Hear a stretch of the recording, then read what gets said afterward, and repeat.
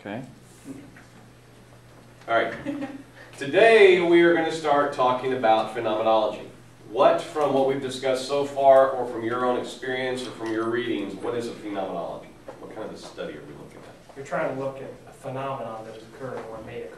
Yeah, don't overthink it. Go with the name. You're looking at a phenomenon. What has happened? What has occurred? Okay. These are some examples of questions you might ask to do a phenomenological study. Why has school spirit increased at UCM? We've got this phenomenon. All of a sudden, you walk across this campus and you're noticing almost everybody is either wearing cardinal and black or they're wearing UCM shirts. Attendance at sporting events is higher among students. You got more students. You go to the concerts and the plays on campus and you're seeing all these students going through there. People seem to be happier about being here. What is it with this? Why is there such an increase in school spirit? Why are more Americans buying domestic cars? Well, you know, you're a car aficionado, and you follow the car magazines, and you follow the stock market, and you see that American automakers are really seeing their stocks go up. You're seeing very few Volkswagens, very few Mazdas, very few Toyotas driving around. You're seeing a lot more Fords and Chevys and Dodges and those types of things all out on the streets, and it just seems to you that there are a lot more American cars. So you start doing some of your research and some of your digging, and you find out for a fact, yes, American-made cars and trucks are on the rise, and foreign-made cars and trucks are on the decline. Why is that? Why are fewer healthcare professionals making house calls? It used to be that they would go door to door all the time. When I injured my ankle, my next door neighbor is my doctor. He came right over. But would he have done that if I didn't know him and I just called him and asked him to come over? Well, come to find out, no, they're not doing very many house calls. Why is that? What's caused that trend? Now, obviously, that's a stretch. That's been happening long ago. But why are the Dallas Cowboys no longer America's team? I jumped off the bandwagon. I was saying before most of you got in here growing up, that's why I got into sports, was the Dallas Cowboys and Roger Staubach and Tom Landry. And they do what? Americans are getting smarter, obviously. The education level of Americans going up. What is it? What is it? Something with them? Has some other team supplanted them? Is it professional football as a whole? What is it? Why has that changed? Jerry Jones. Well, Jerry. Okay, I'm not looking for answers I'm just right kidding. now. I know. But you're trying to find out why these phenomena are happening. Okay? So think along those lines. That's what we're going to be looking at with phenomenological study. Definition of a phenomenology comes from Schramm in 2003, page 71. The study of people's conscious experience of their life world, their everyday life, and social action. The study of people's conscious experience of their life world, their everyday life, and social action. So notice, the focus is on experience. What are people experiencing? What is going on in their lives that's making them choose one point of view over another? Or why have their opinions swayed? Why are they acting in a specific way now? Okay. This comes from the 20th century school of philosophy associated with German philosopher Edmund Husserl. It started during World War II when researchers became discontent with the struggling European capitalism and how Europeans were really having a hard time making it out of World War II. Remember, much of Europe was damaged. A lot of lives were lost, a lot of businesses were lost, and they were really disappointed that it was not improving quicker. It was not building faster. Why is that? What is causing that struggle? Jeff, you're smiling back there. You just said damaged. It was devastated. Okay. Yes, it was devastated. It was crushed. And they had to bring it back. Okay. Again, our focus is on experience. We're not looking to categorize and simplify and boil it down to the barest bones. We want to know, what are people experiencing? What did people experience on this campus that made them love this university so much more? What have people experienced with American vehicles versus foreign vehicles that made them want to purchase them more? What is it about making house calls? What have physicians and nurses experienced through those house calls versus office calls that made them focus more on staying in the office instead of making those house calls? Okay. And so with that, you're looking for the shared experiences from your group. You're looking at, yes ma'am? How is that not categorizing? Well, in a way it is, but you're trying to take those categories and pull it all together into one. So you're not trying to find out, well, they did this, this, and this. What was it in common that they had? What was that one commonality that they really focused on? So you're your going answer to have might to, be very broad. yeah. It's going to end up being their total experience, what it was that happened. So yes, you are going to, I know it sounds kind of hinky to say it that way, that, well, you're not going to categorize. You're going to have to categorize. You're going to have to look and see, well, these things happened, and these things happened, and these things happened, and put those into those categories. But what was that shared? It's almost like doing the Venn diagram sort of thing. Everybody knows what a Venn diagram is? Yes, ma'am? So that means you could come up with multiple conclusions, right? You could, but you're looking for that one that really jumps out, the one that really stands out, where they all intersect. Because you can get, all right, well, we had that category, and this category, and we have that category over there, and then we have this category over here. And where do they all intersect? They really don't. Okay, but we do have some kind, that's only those two, this is only those two, well, this is three of them. And that's only those two, but this is three. So it might be just those two. It's these two major areas where it really sticks out, okay? Because you're looking for the phenomenon, not the phenomena, the phenomenon that's really caused this. So do you have to do sort of retrospective research as well? For example, the second question that you have there, why do more Americans buy domestic cars? Wouldn't it be prudent to find out why they were buying foreign cars prior to the switch to see if there's a correlation? Well, now you're talking quantitative research. Well, right. Yeah, but I'm just saying. Yeah. If they, notice what does all this preclude? Why? You're looking for a why. Well, you're looking for a why, but that's not the right word. Changing What? from something. You're changing from something, so before you can see why it's happening, you have to first find out what was there. So this is where, again, qualitative research becomes much richer, or takes, qualitative research enriches quantitative.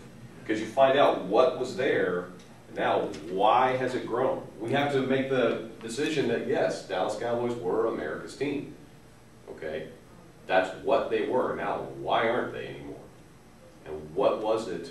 What were those categories and that came together to form that one phenomenon that took them from being America's team? Does that answer your question? Yeah. So according to Alex, Jerry Jones is phenomenal. Cool. What do No, you no push response. Hey, it can mean good and bad things. It just is. Like the word amazing.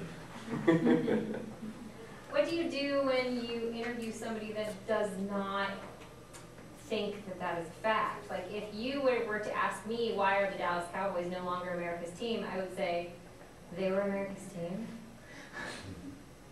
You're going to have outliers. Those people that don't fit in with everything, okay? But that would So do you be, just get rid of their answers?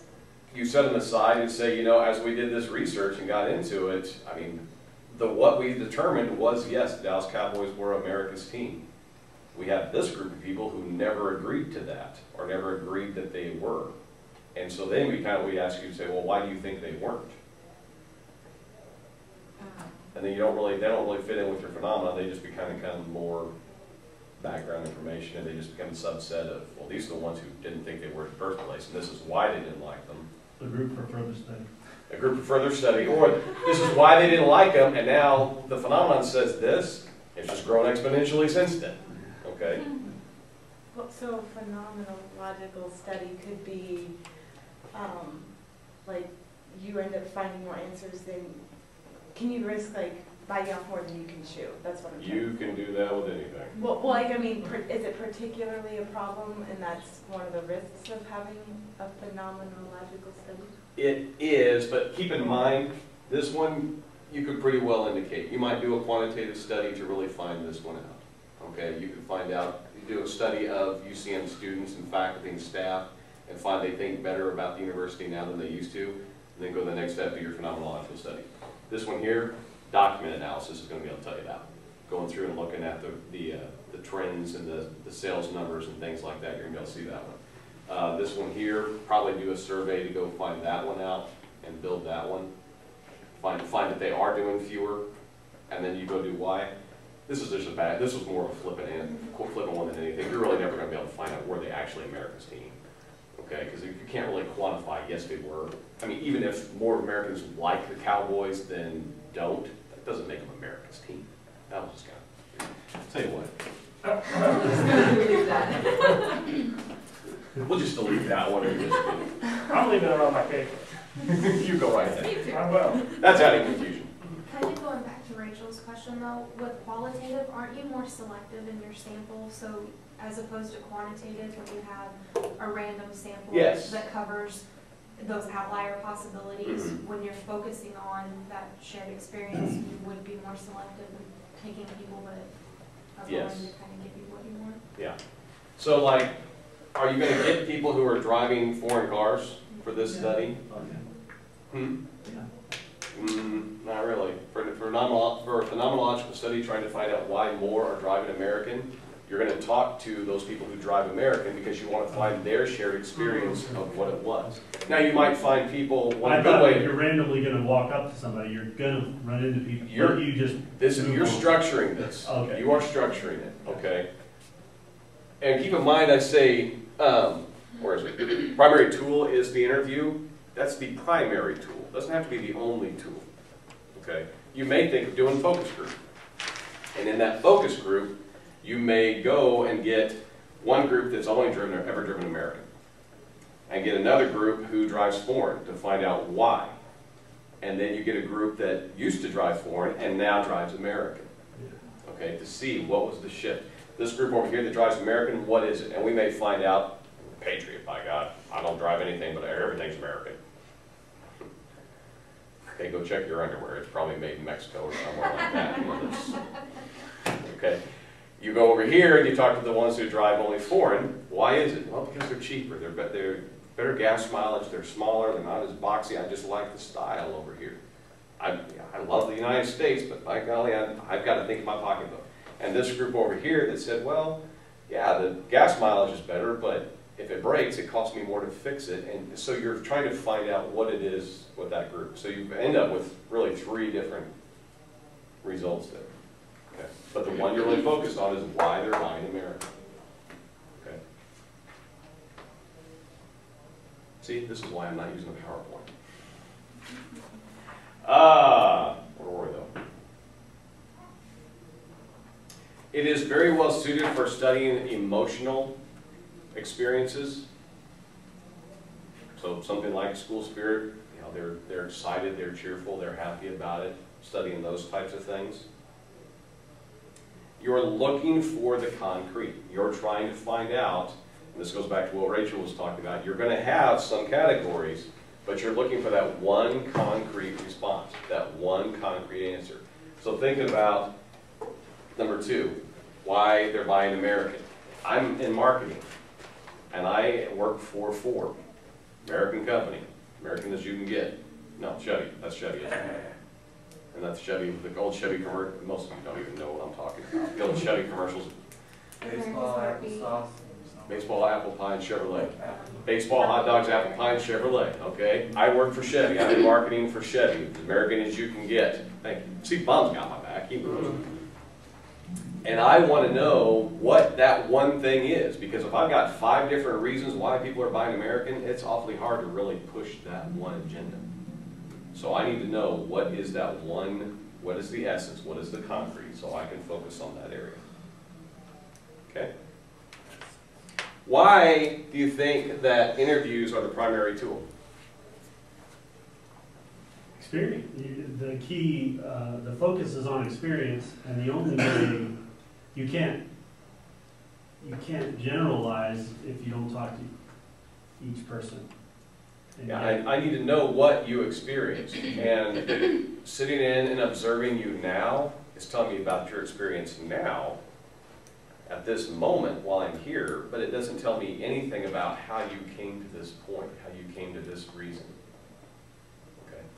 Also because of, it's good for studying emotional experiences, and I think that's harder to get when, like, for example, if you did a quantitative study, you could put a list of adjectives to describe this is how you felt, but like, excited for me could be a different definition. I interpret excited differently than Mike over here does.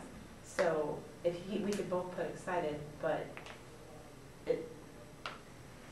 I do, because Yeah, that makes perfect sense. I thought devastated in Europe, Yeah, same thing. yep. Yeah, so I'm just thinking that the interview, you can, especially if it's in person, I mean, I don't know if the researcher does it or if he picks somebody else to do it the way you do focus groups, but if the researcher is the one conducting the interview, then they can get all of the nonverbal cues to really understand what that word excited meant. And that's the big thing, is I want to get those nonverbals. I want to be able to observe that person thinking for him or herself and how they came to that opinion. If you think about with a focus group, yeah, you can, I mean, that's another way of doing this. And yes, we do use interviews in a focus group, but I can't focus on that one person and their emotional response necessarily. And again, when you think about the issue of groupthink, or of you've got the dominant speaker and other people are going to back off, I'm going to lose the richness of their information. And again, with groupthink, that may not have really been your experience, but then you get to listen to somebody else talk about it and you start thinking, yeah, I hadn't thought about it that way before, but yeah, that may be a reason. Well, then actually that really wasn't a reason. You never really thought about that. You had another reason for buying American. That was on the surface, and that's what you really were thinking about. This might have been in your subconscious, but it really, if it's in your subconscious, it's really not motivating you as much as something you're really bought into. Does that make sense? So, for instance, like the social media stuff, like if you ask something to your potential customer about your experience in there, does that consider also studying a phenomenon? Since that's yeah. Yeah. Okay.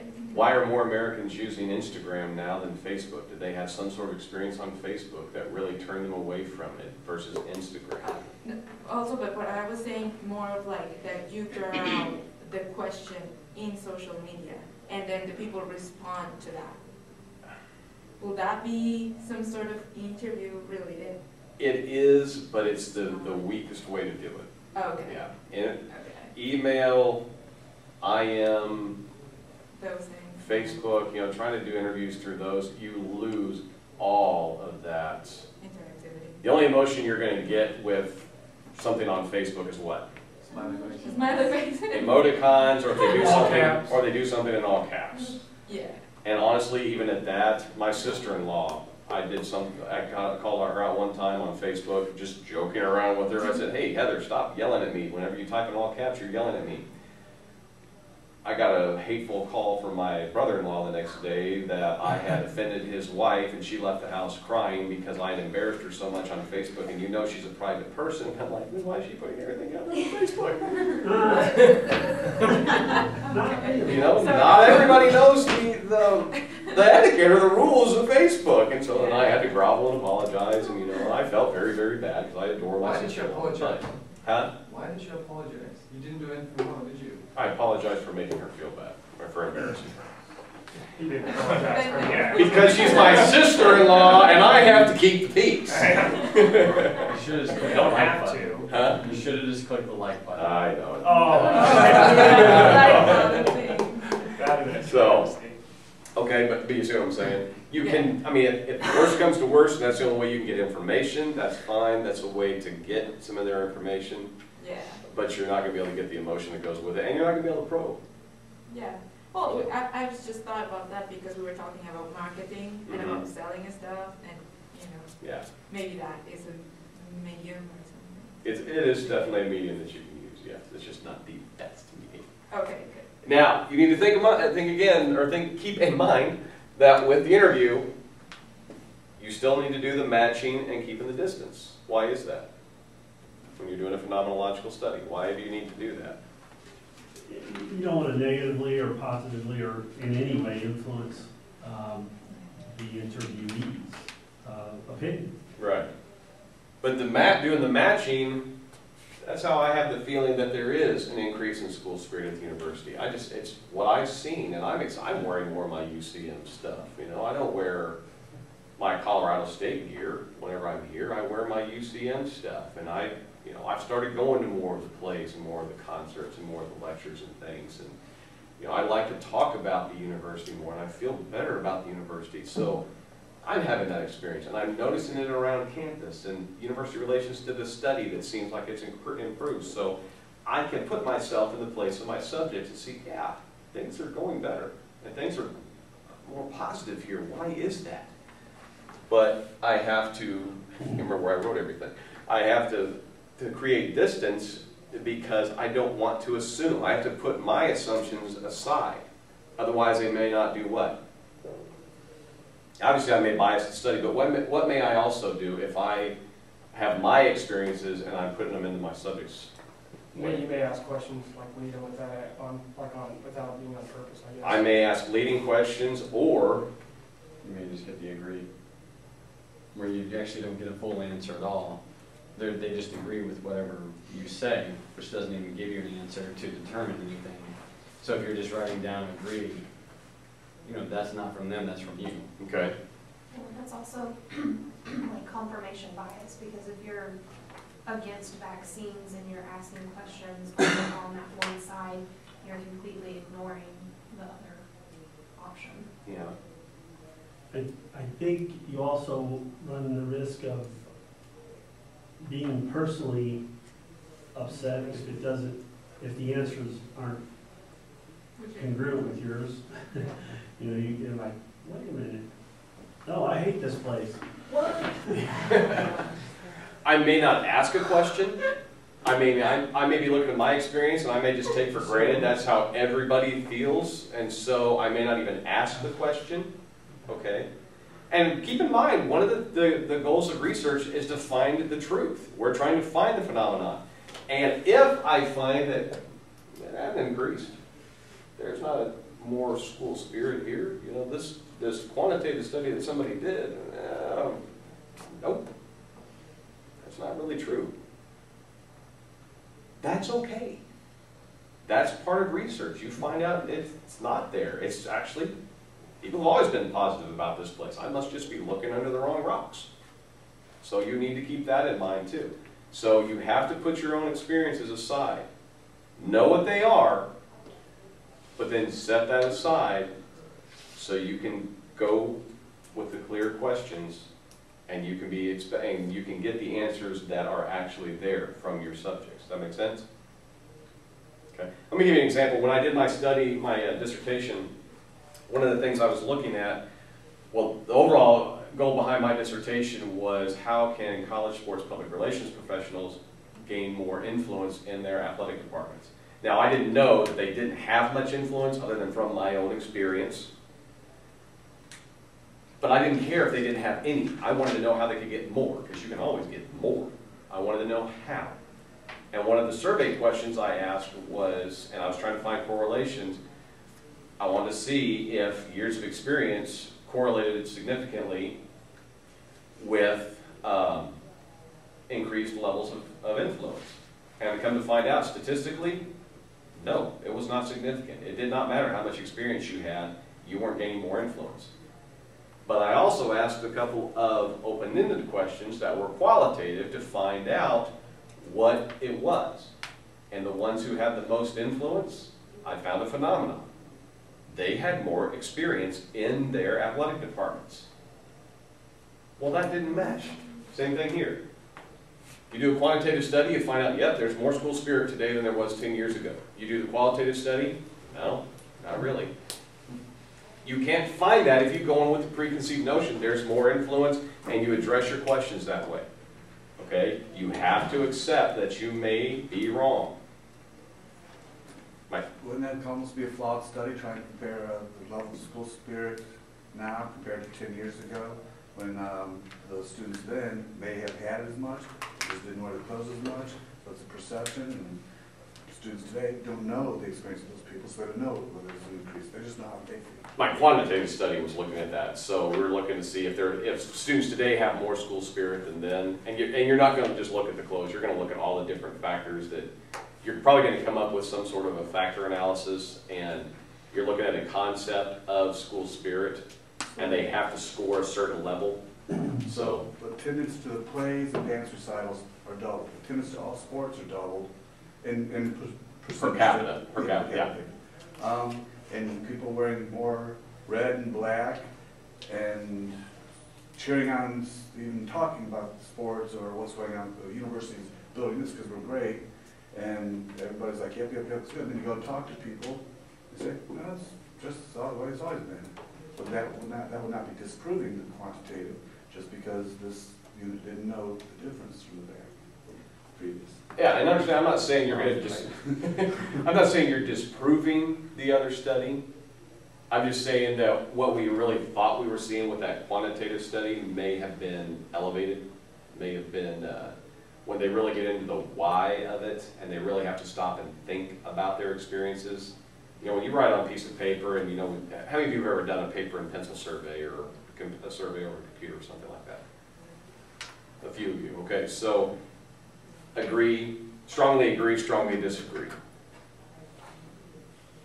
You put a number to how much you agree on something, okay? So you get a lot of people, yeah, I agree with that one, I agree with that one. And you get really high numbers and high positive that people really agree that yes, there is more school spirit.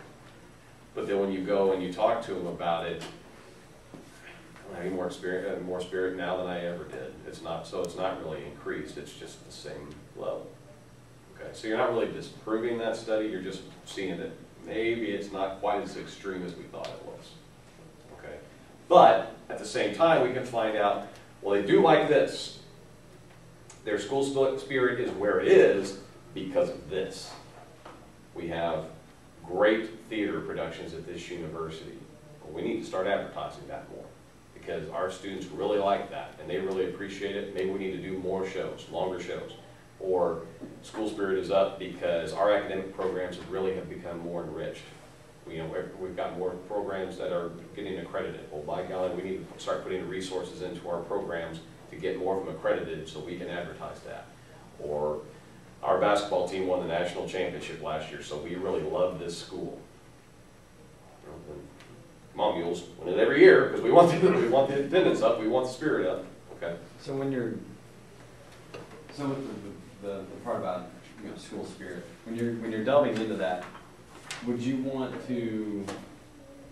I know you said when doing the diagram there, the possibility of two phenomenons with that, because one, like in quantitative research, when Scott and I did the online newspapers, we had to define what we qualify as social media. Mm-hmm. So when doing school spirit, with the changing of technology and increase in social media use and stuff like that, would you want to have that second, like where or how do you show your school spirit per se? Because, you know, you might think giving a thumbs up on Facebook is considered school spirit, where Hannah might think wearing my t-shirt and going to the games, that's what school spirit is. So would you want to have that so then you could maybe answer that? Your response could be, and this is why quantitative researchers think qualitative is weaker. Because quantitative, you can find the truth. You can find that number that says this is what it is. Well, not really. I mean, you can see this is the biggest one. You know, you look at mean, median, and mode, the number that comes up most often, there's this one, but that doesn't mean these others aren't there. And in qualitative, you may have two phenomena. You may find out while doing this, two phenomena arose. These two reasons are why school spirit is increased. Or these two reasons are the shared experience of our population of why people are buying American. Okay, so yeah, and you would mention them. Now, if I've got like 5 or 6, 7 different reasons coming in here, I only have a phenomenon. We can't, this study was unable to determine what that central concrete phenomenon was. There are very many different reasons why. And that's, again, that's okay. As long as you set up your study correctly, as long as you've done the research, the results you get are what you get. That's what you found out. You need to go back, and that's why qualitative research is that constant comparative. You're looking at your results, you're looking to see, now how did I set this study up? Do I need to tweak anything? Do I need to be asking different questions here? Am I asking the wrong questions? Do I need to shift these? Am I being too broad? Do I need to narrow this up? And then do I need to ask some more people? Okay? So you need to keep that in mind. Joe? I'm a little confused. And I think the question, like, we'll take the first one. Why is school spirit increased? Great question. But how do you get to that, especially in a qualitative way? Because, say I'm a freshman here, school spirit is what it is. It's not either increased or decreased. So how do you ask a question that would determine... How would you define school spirit? Versus... No, just how would you define school spirit? Question one. And they define it for you. Gotcha. How do you see the University of Central Missouri fitting within your definition of school spirit? We don't seem to have it as much. I believe school spirit is, students that go to the university sporting events and they wear the colors and they paint themselves up and they cheer and they holler and they carry on and they're going to stick around, and instead of going to the bars on a Wednesday night, they're going to the basketball game. Instead of going home on the weekend, they're going to the football game. And they're going to go to the volleyball game, and they're going to go attend baseball and softball games. They're going to track meets. All right, those sports that don't typically have as much attendance. Okay, I think that's school spirit, because you're there, you're cheering on your team. It's loud, it's ruckus. That's where you get all the emotion and everything. To me, that's school spirit. Well, how do you see the UCM fitting in that definition? Okay. So you start with each individual's definition of what school That's spirit one. is. That's one way to do it. Yeah. Okay. And that's where I was kind of leaning towards, is that other part of it, to really find the definition of what is. Mm-hmm. I mean, what is school spirit to everybody, because then you can observe, is there an increase on likes on Facebook? By their definition, liking on Facebook is school spirit. Is there an increase in people going to basketball games, football games, and such? By observation, do you see more people wearing t-shirts? Now, keeping in mind that part about, is there an increase in likes? That's quantitative, because you have to look and see, you have to have a starting point and see how many likes they had at this point, and then you have to go to this point to find out, now is there an increase in it? So that's going to be the quantitative part. Okay. Quantitative is easy in that regard, because in terms of attendance, I've been here for a long, long time, and it looks as if we've got a great fan base at a basketball game, but I remember when the side bleachers had to be pulled out and filled. So all the surrounding the court was full, and we haven't seen that yet, and that was in the 90s. So, you know what I mean? Yeah. So I follow what you're saying in terms of define for me what school spirit is. Now, do you think we have it? And do you think we have it in great measure, or whatever? Right. And that's where, you don't want to focus on, you're not going to ask 15 freshmen, especially first semester freshmen, do you see an increase in school spirit? Why not? They've been here to know if it's increased or not. Okay. So might want to have to work backwards once you have your qualitative question, why is spirit increased at UCM? Before even asking that, you might have to go back to the quantitative to find out from people, do you think it has? And you might even have to go even further back to define what that is. So a survey, what is defined as it? And another survey, now do you think this is it? And then finally, can you start going for qualitative? This one? Okay. This is where I'm going to say, you talk to another professor and they're going to tell you something totally different than I am. But in my mind, to really do a good phenomenological study, you're going to have to start quantitative. Because you're going to have to know, is what I think there? Is there an increase? I can't say, by my experience, it seems like there's an increase. And I can't just assume that everybody else agrees with me. How do I go find the people to talk to in that case? It's going to be much, much richer if I start with the what. It seems like there is, So let's go do a quantitative study and find out, has there been an increase in school spirit? Or is school spirit really high right now? It doesn't even necessarily have to be, why has school spirit increased? Why is school spirit high? Okay? And then we go from there. You come here in the back. Yeah, I was just gonna say to what he was saying about defining school spirit. I think that is the main thing in your study. You have to define what are the concepts you're looking for, and then through that you get to know, okay, well, I'm going to study school spirit, but first I have to define what is the school spirit for me, because the school spirit for me could be going to the baseball team or going to the, you know, all the different games, but also means maybe that you're just going to the theater, you know, and or participating in something else. So you really have to define everything that you're looking for first, and then, you know, so you can have an idea what to ask, and that sort of way, like, that will help you out, like, with your results, right? Mm-hmm. The findings. Yeah, and that's, you know, again, you're going to talk to some professors and they're going to say, no, no, no, no. You want to just focus on the qualitative. Don't even mess with that quantitative aspect of it. And that's fine. That's their choice. But keep in mind, Tuesday when we talked, I said one of the reasons behind the qualitative is because it can really enrich quantitative research. In my mind, you have to have the what before you can find the why.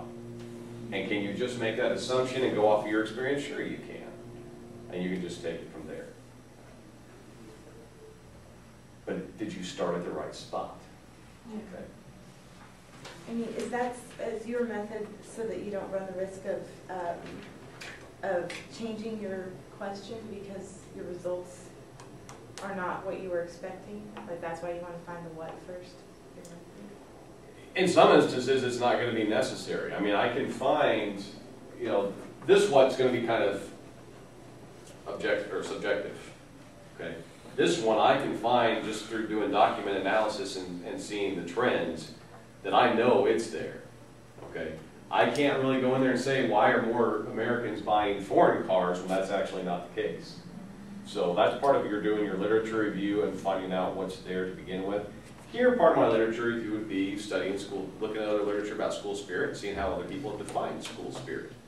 And so with that, I, yes, could just do a qualitative study without doing a quantitative part, but that changes the question that I ask. Instead, that especially I would change how has it increased. It would be more, how is school spirit at the University of Central Missouri? And I would find this phenomenon of it's pretty high because of these factors. That makes sense? Yeah, but is there a benefit of not finding the what first? Is there any benefit at all that other professors would see that you're not seeing? Because you said you feel this way, but other professors we talked to. I'm a mixed methodologist, and some are qualitative straight up So through what and would through, and they others are say? quantitative. Just what would they say? The ones that are strictly? qualitative, Yeah, completely pro-qualitative. numbers lie. You can make them say whatever you want. If you ask the questions that you want to ask, you're going to get the responses you want to get. Okay. I don't care about all that stuff, and I don't want to take the time to do that, to have to do all that development of that survey and send all that out and everything to tell me what I already know. I'm going to just change the question to fit, to just do a qualitative. Okay. You know, none of it, in my opinion, none of them's right, none of them's wrong. That's just the way I would like to do it. Well, and another point that Aaron was talking about with the whole social media thing, I think the problem with using that to like quantify something is, well, this many people use social media now, but 5 years ago, what about these people? Like maybe school spirit has an increase for UCM, or the whole liking on American car websites is different because, yeah, maybe it's like there's a trend of it getting bigger, but maybe that's not because the people are buying more American cars or like social media or like school spirit's getting bigger. It's just because social media has gotten bigger. I guess that's, I don't know. I kind There's of, more social media, there's more push for it. right. Yeah, or, you know, there's more people on social media, so the people with more spirit has an increase. It's just they're just using it more. I don't know. If that makes any sense, I can see that being a problem. But again, you see why it's so critical to, number one, do a good literature review, Right. and number two, good study design. And that's going to come with, to answer this question, I'm going to have a what? I'm going to have to know school spirit was here, now it is here. And the only way I'm going to be able to do that is through what? A quantitative study, okay? If I don't want to do a quantitative study, if that's not who I am, then I have to change my question, and that's okay. But it goes to your study design. Mike? Okay, changing the question could narrow the focus down a lot. Why is attendance down at theater and sporting events? That leads to the idea of school spirit, or it's kind of like a subset of it. We wouldn't have to do any quantitative research to find that, because they have data. Ticket sales are down across the board for the last 5 years. Mm-hmm. Why? So would you have to do quantitative for that, or just be able to jump? If you've got the data, if you can go look at hard data, we're going to talk later on this semester about document analysis. Okay. You don't have to, don't get document analysis and content analysis confused. Document analysis, you're looking at records, you're looking at census numbers, you're looking at sales. That's looking at data that's already there. Content analysis, I have to create the data by going to look at the different content, and then I quantify it, okay? So just because there's numbers, don't think we're talking a quantitative study. Does that make sense? Okay, that's a good question. All right. These three terms, reduction, horizontalization, and imaginative variation. Reduction is that constant return to the essence of the phenomenon. That constant return to the essence of the phenomenon. So we may find out why are more Americans buying domestic cars. The essence of that phenomenon is they're buying more American. Why? What is it about American vehicles? Is it they're being built better? Is it they're now cheaper? Is it that people feel safer in them? Is it an increase in patriotism? What is it? And we keep coming back to that. Because if it's the patriotism, well, what do you mean by patriotism? What is patriotism? Why does that lead you to buy the American vehicle? Because, okay, well, Toyota, Japanese vehicle, they're made in America. American workers are making them. It's not, they're all not being made in Japan and shipped across the sea, you know. So what is it about an American-made vehicle? At the same time, the horizontalization, all the data is examined equally. I don't right off the bat go, okay, well, I don't agree with this one and toss it out. I'm going to look at these categories that seem to be coming up, and I'm going to look at them equally to see, now, is one of these showing up more often than the other? Or did they put more emphasis on this? And you can think about it this way. I may end up with 5 categories, okay? Cost, gas mileage, patriotism, durability. What's another one? Resale value, thank you. That's 5, I got those 5 responses, okay? So that's going to look like there's 5 reasons why people are buying American, right? Now, do I have a phenomenon? No. But can you categorize? But I'm sorry, no. not using that word. That's okay. That's okay. These are my 5 categories. Can you derive a root cause of all of those? Because several of those can be explained by value. They can be, or this one was mentioned by 2 people, or by 5 people. I interviewed 15 people. This one was mentioned by 5 people, and they just said, it's got great resale value. Patriotism, they talked about at great length. Gas mileage, well, that got talked about by a few of them. Durability, they talked at a long length about their family-made cars, they're strong, they're durable, they can withstand a pounding, they can withstand the weather in the United States. I don't remember what my 5th one was, but a couple of people mentioned that one, okay? So you start, in that regard, you start thinking like content analysis, okay? Because you're documenting everything. You're making a list of all these areas. You've got your 5 categories. But these 2, they talked about at great length and with great emotion. These other 3 were mentioned, okay? So what's my phenomenon? The 2 that really struck a chord, okay? And I may, like Rachel was saying, I may be able to put a group together that, well, it's the value.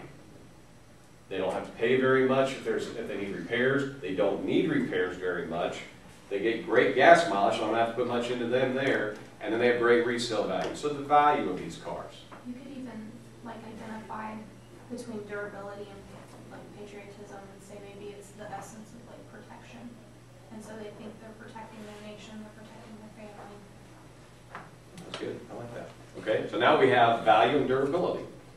Okay, So that makes sense. how is this horizontalization? Because aren't you unequally viewing these? I have to start by looking at them equally. I can't just discount these because they didn't seem to jive. Only like 5 people talked about these, but those 5 talked about them really in depth. And these other 3, they talked about it, just not as in depth.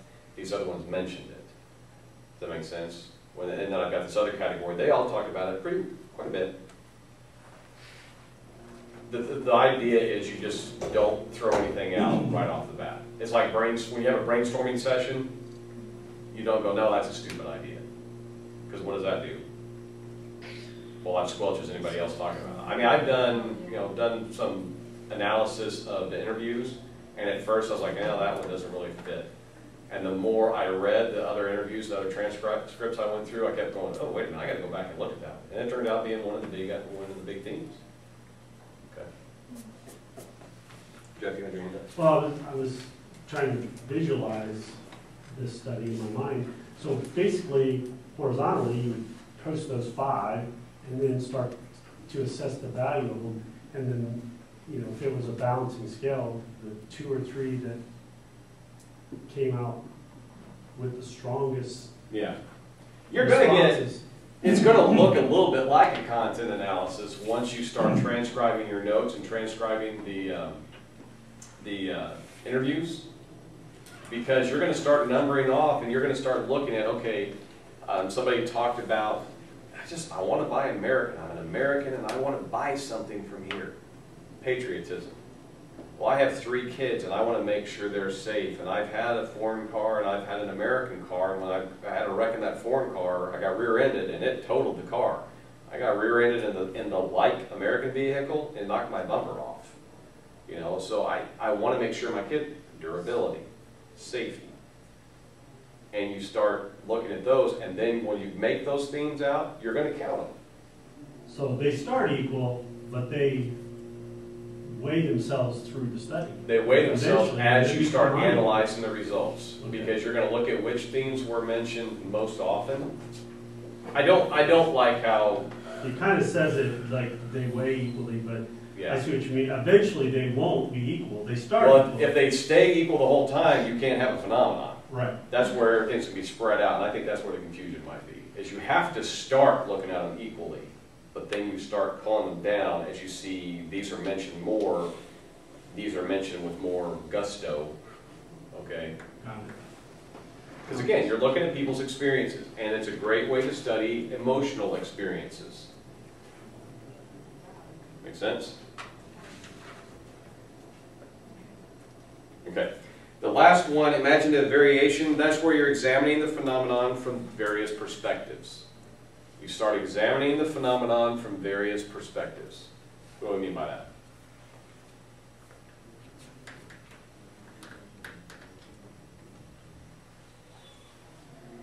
Isn't that what you do every time you have an interview? Because you're getting a new perspective every time you interview somebody new. You married? Yes, You have kids? not yet. Okay. Married with 3 Very kids? true, yes, Married, One on the way. one in the oven? Okay. That's 3 different perspectives. I love that term, don't you, Leah? You can use that sometime when in your writing. Thank you. You got 3 different perspectives. So examine it from their different perspectives. You're a veteran, right? Yes. Okay, you're a veteran. Anybody else in here a veteran? You're a veteran. Very. Okay? I'm not. I might have a different perspective. Okay? So you start looking at it from their different perspectives to see, well, maybe it's a phenomenon, this is a phenomenon for this group. For this group, they have a wholly other reason why. Because then, when you're thinking about marketing, okay, I'm going to market it this way to this group, and I'm going to market it this way to this group. Okay? And I know this isn't a marketing class, but I mean, you think about it from a communications perspective. You know, we do a lot of times when we're doing a movie, movie, we're gonna market a movie a certain way, or we're gonna script a movie a certain way. When we're working in journalism, we're not gonna write for a different type of audience a certain way unless we write for a specific publication. We had a conversation in Media Effects about this and how the DVRs sort of nixed commercials, and the conversation got back to, well, they're getting to you another way because they've already accounted for those folks that nixed commercials or fast forward through. I'm like, that made me feel manipulated in some way. Yeah, I'm really interested to see the future of television and film, because if we start doing all DVR and online where you can avoid watching the commercials, how are they going to pay for it? Yeah. I mean, yes, I can pay for subscriptions, but it's like a newspaper. I have to get a subscription to a newspaper. That's not what's keeping the newspaper in business. It's the advertising. At the same time, when you use YouTube, on YouTube they give you a chance to watch commercial now. Yeah. And for example, I choose to watch the commercial just because the commercials are getting better and better. Then they're just like short films, which are entertaining and high quality and stuff. So basically, they will have to step up their games instead of just. So it's just basic competition. isn't it? Exactly, the competition will make them work harder and make us want to watch trailers, for example. Back in the day, no one would watch the trailers. Well, what's one of the biggest games of the Super Bowl? Who's going to win the commercial wars? Right. My family binge Yeah, watched they make once. that the event now. That becomes the event, or a part of the event. My family binge watched once upon a time over Christmas break to get caught up to the season. And when you watch them online, they make you watch the commercials. You cannot skip the commercials. And my kids, 13, 10, and 8, oh, I hate the commercials. Why do we have to watch the commercials? I'm like, we gotta watch the commercials. We gotta go to the bathroom. Well, they always go, you can just pause it, Daddy. Smart. But I think you're seeing more, like you look at movies 25, 30 years ago, you didn't see a lot of real world items, products in movies. And nowadays, you see so much of that, or the product placement, clothing, cars. Phenomenological study. Why do people watch the commercials now? Why are the commercials targeted a certain way, or why are they done a certain way? And why do people fast forward through them too? That's Why do people fast forward through the commercials? Okay. There you go. See, study idea. Woo-hoo! If you watch Charlie's Angels, the original TV show from the 70s, that was Joe Ford's. That was product placement 40 years ago. I'm sorry, I heard Charlie's Angels. I thought Farrah Fawcett. She drove the Mustang. That's exactly It was always Ford. I didn't remember a car once. Did they have Did she drive a car? I I thought she just let the feathers go and that was it. I'll give you a good example of how industry will adapt is the trailers. Why we still call it trailers even though they are in front of the film? Back in the day, they would after the film, so people want to see another film, just stay after the film and watch the trailer. And then they realize that people don't stay and watch it, so just bring in before the movie. And they make it some sort of event as well, and people just start eating, and the food sales goes up, just because people... Dang, I hadn't thought about that. They come early. They did go after the movie, didn't they? Well, the Marvel franchise, have you noticed what they Oh, they always have some little tag on the end, so you Yeah. stick Oh, around yeah. through all the Yeah. credits. No one Yeah. knows the Marvel Yeah. movies early. No one. It's awesome that. Oh, I didn't know about that. Oh, yeah. Yeah, I went to use Captain America and I left before the end. And somebody the next day saw me and they said, "Did you see Captain America?" "Yeah." "Well, did you see the trailer for this is the original one, way back when. Did you see the trailer for Avengers?" I'm like, "What?" "You didn't stay till the end for all the credits?" I'm like, "No." "Oh, you idiot!" Well, another way they're I'm gonna have to edit this whole end of this conversation. The way that people are countering ads online or on YouTube or any website is getting an add-on to Chrome, Google Chrome called AdBlock Plus. So it'll go in, figure out what the headers and the banners, where the ads are, and then it literally blocks them out so you don't see them on your end. Here's the problem with that. If a website primarily gets all their money from those, which obviously we already know that is the case, they lose some of that because, first of all, you're not seeing it. Second of all, you can't click on it if you don't see it. And so there's some websites now that are taking account of that, and where they have their ads, if you have that AdBlock Plus on, it says, please disable it for this site because this is where we make most of our money. You think I'm kidding. I've seen it. I'm sure. And so I'm like, okay, sure, if that's what you want me to do to help you out, I'll do it. If I get mad, my wife says, they need to do away with commercials. Communications professor. Okay, we need to get rid of first grade. First grade teacher. Sorry, but related to what you said, should we go back to the case just because someone asked us to? This is progress. I lost my job just because of the progress. I used to work as a projectionist in the cinema when we used the tape. Yeah. The film, I right? lost my job just because we have digital projectors, which everyone benefits from. And should I say, please don't change it because I want my job? No, this is what we have to. But we need to learn to adapt to it. Exactly. And that's where the media, particularly newspapers, have faltered. Yeah, if one Is company they've- goes down, Yep. another company will Yeah. rise. So, But that's where, like in newspapers, they've stayed with the old business model of we're gonna make all of our money off of advertising. And then people want to say, well, they're gone because, they're dying because everything's going on the internet. We get our content off the internet. Well, that means that the printers should be losing their jobs, not the journalists, because they still have to get the stories to put out there. 5 years ago, before I came back to the university, I worked for Yellow Book, and they are, the managers and the top brass are all print. You gotta sell ads in the phone book, and the frontline sales folks that are in the field are going, wake up and smell the roses. No one uses a phone book anymore. And I finally got tired of fighting it and said, I'm not doing this. They had all kinds of other electronic and digital ways to, for folks to look, they went to a phone app where you can look up somebody's phone number on your app and stuff. But it was so far behind where the technology was that really adds to what Bill's just saying, that And this you've is, got to adapt or you're going to die. and this is where phenomenological studies can come in handy, is you look and see what's the phenomenon, why are people no longer using landlines? And then so you can look at, okay, then how do we get phone books or whatever we're going to use into their hands? The only people who failed worse than newspapers in modernizing their business model, U.S. Postal Service, telephone service with phone books. 3 weeks ago, power went out in Noster.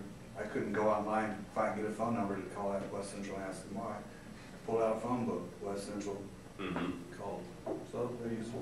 Yeah. Okay. And they're not done, they're still there. Okay, doesn't mean bad. Right. Okay. Today's Tuesday, right? Or Thursday, right? Yeah. Okay, see you next Tuesday. We'll be talking, I think, grounded theory. Is that what we're talking about? 9:30 Tuesday? Huh? any question? I learned my lesson. You want to be here at 9:30 on Tuesday, Bob? More power to you. Y'all have a great weekend. You too.